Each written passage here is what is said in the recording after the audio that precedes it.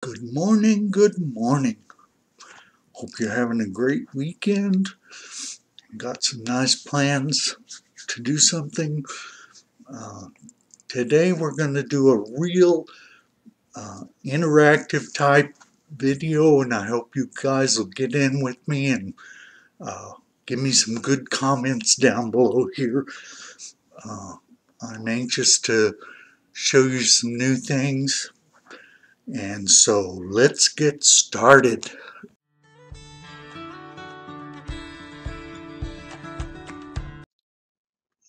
These are just some quick slides that I wanted to show you for comparison's sake from last week and this week. These are the prevailing winds, global winds. You can see how they move. Uh, in the northern hemisphere, we're going from, we're following the Coriolis, so close to the equator there. The trade winds in yellow, the easterlies in blue that are going east. And in the southern hemisphere, we have again the trade winds and the easterlies. These are ocean currents, which you can kind of see follow the same paths as the wind. We have the from west to east, and they circle around, of course, when they run into the continents. This is a picture of the hurricane paths for the last 100 years. So you can see in the northern hemisphere, the paths kind of curve around following the ocean currents they go around and then west to east. Notice in the southern hemisphere, they do just the opposite. And then you see that band right there in the middle. That's where the equator is. Hurricanes never cross the equator,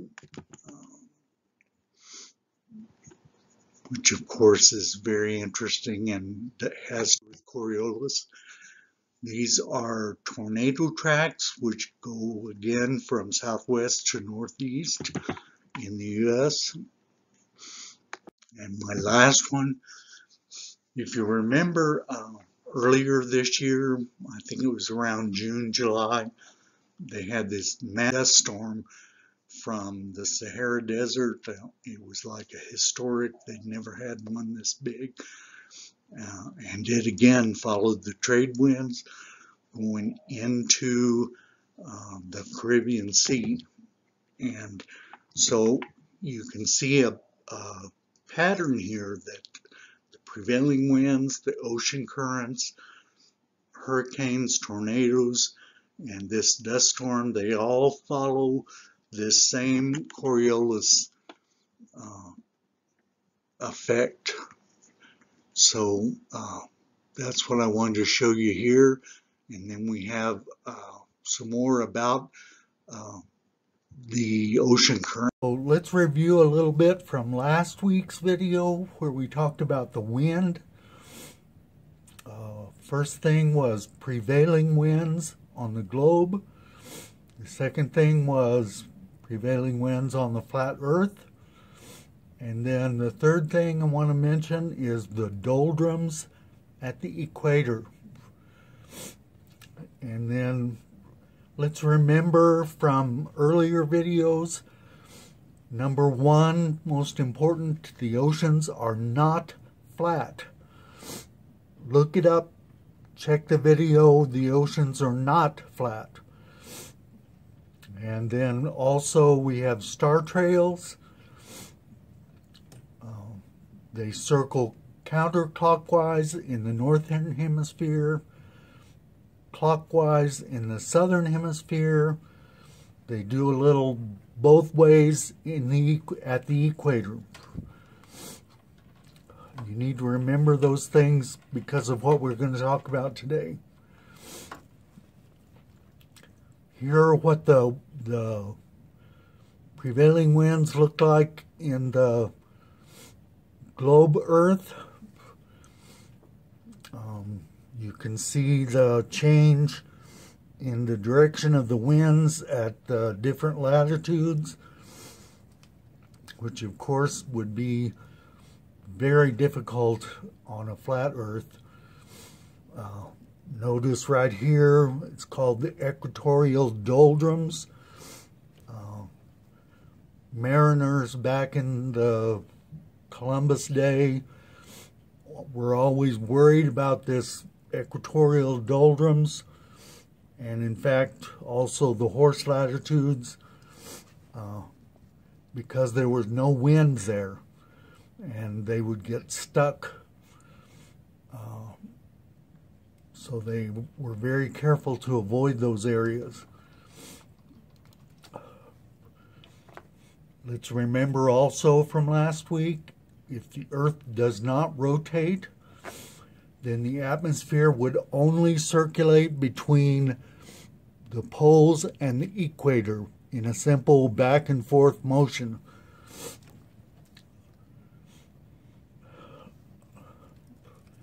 So last week we discovered that this cell is called a Hadley cell.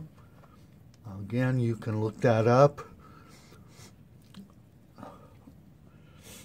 And so because the Earth does rotate, we have circulating air that's deflected to the right, both in the northern and southern hemisphere.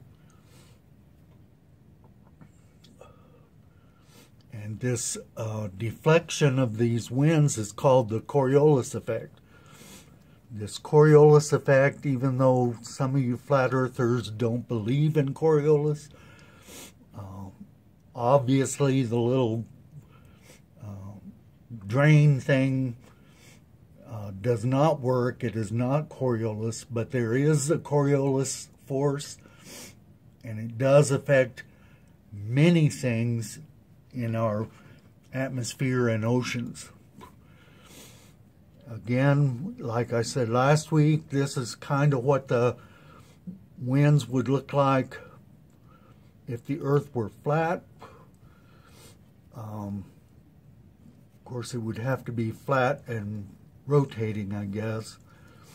But you can see it's just a mess. There are winds turning every which way, and very difficult to figure out how this works.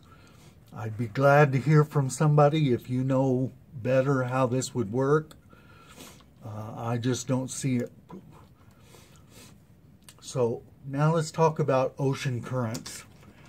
An ocean current is a continuous, directed movement of seawater generated by a number of forces acting upon the water, including wind, the Coriolis effect, breaking waves, temperature, and salinity. So there are all these differences going on that cause the ocean currents. There are 5 major ocean-wide, I think it's called gyres. I don't know the exact pronunciation there, but I think it's gyres. A gyre is a system of currents in the ocean. So we have 5 of those: North Atlantic, South Atlantic, North Pacific, South Pacific, and the Indian Ocean. Each one of these is flanked by a strong, narrow western boundary current and a weak and broad eastern boundary current. And I'll show you what those look like. Here are the 5 major gyres. You can see immediately, let's take this North Pacific. There's a warm air flowing north. It warms the eastern coast of Asia, Japan, and you can check those.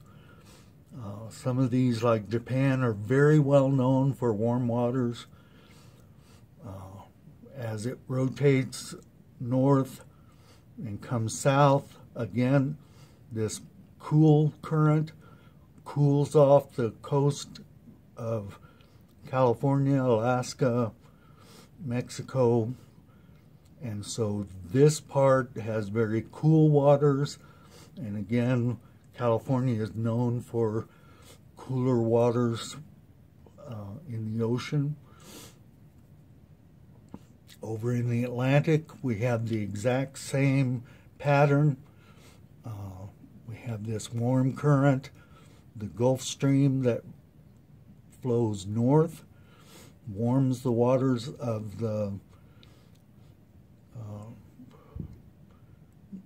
East Coast, so the East Coast has warmer waters. And then down by Africa, we have colder waters again. But the main thing to notice is that these currents are rotating clockwise. On the Indian Ocean, South Pacific, South Atlantic, same pattern, but they're rotating counterclockwise.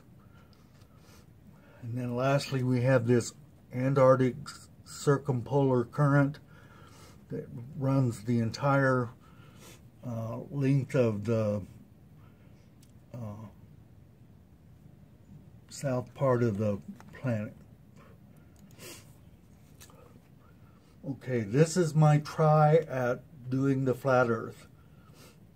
I tried doing arrows, and I guess this one was halfway decent.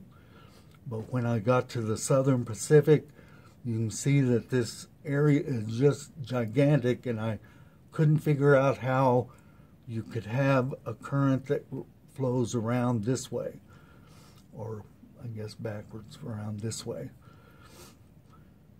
Here's the North Atlantic, South Atlantic, and the Indian Ocean. And again, you know, if there's no rotation of the Earth and it's flat, then where in the world do these prevailing currents come from? How do they originate and keep going?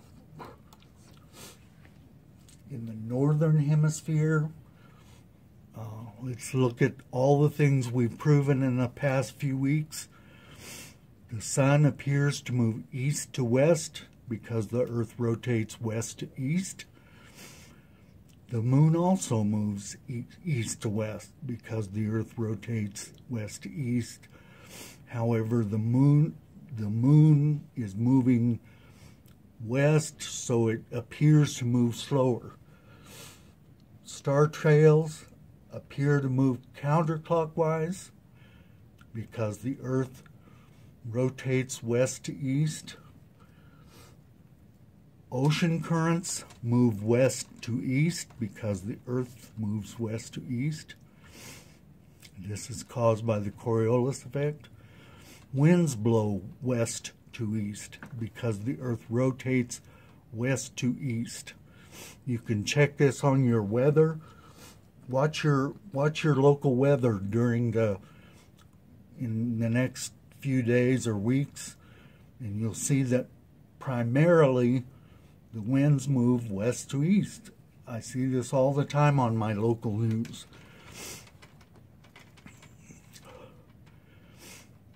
And then if you talk about major weather systems like tornadoes, tornadoes always move from southwest to northeast due to the Coriolis effect, and they spin counterclockwise. So you remember that we have ocean currents, winds, tornadoes all moving counterclockwise in the northern hemisphere. In the southern hemisphere, The sun also appears to move east to west because the Earth rotates west to east. The moon moves east to west because the Earth rotates west to east, but the moon appears to move slower because of its own rotation. Star trails appear to move clockwise because the Earth is rotating west to east. Ocean currents move east to west because the Earth rotates west to east. This is the Coriolis effect again. Winds blow east to west because the Earth rotates west to east, and this is because of the Coriolis effect. Lastly, I want to talk about hurricanes, because these are not typical weather events. The first thing I want you to notice, and I'll show you, hurricanes almost never cross the equator. Remember this doldrums that we talked about. If they ever do cross the equator, I think there's been one or two in the history of recording earthquakes. When they do, they fizzle very quickly. Hurricanes always spin counterclockwise in the northern hemisphere and clockwise in the southern hemisphere. If you think there's a pattern there, it's because there is. Here's a map showing every hurricane since they've been recording. You can see clearly the motions here and here. It doesn't show the rotation, but you can look up individual hurricanes and see the rotation. But obviously, clearly, there is no hurricanes crossing the equator. I hope you take note of that, and remember, hurricanes don't cross the equator. There is no reason why that should happen on a flat, motionless Earth. It just can't happen. The southern hemisphere should be equal to the northern hemisphere. There should be no difference in the way these hurricanes work.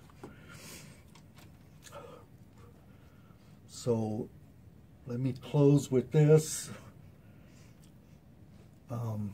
Flat Earth is just a mess. Not one of these things would work if the Earth was flat and motionless. Nothing. So we're talking about the sun, the moon, the planets, winds, the jet stream, ocean currents, the different sea levels in the different oceans. All of those work because the Earth is a globe and it rotates.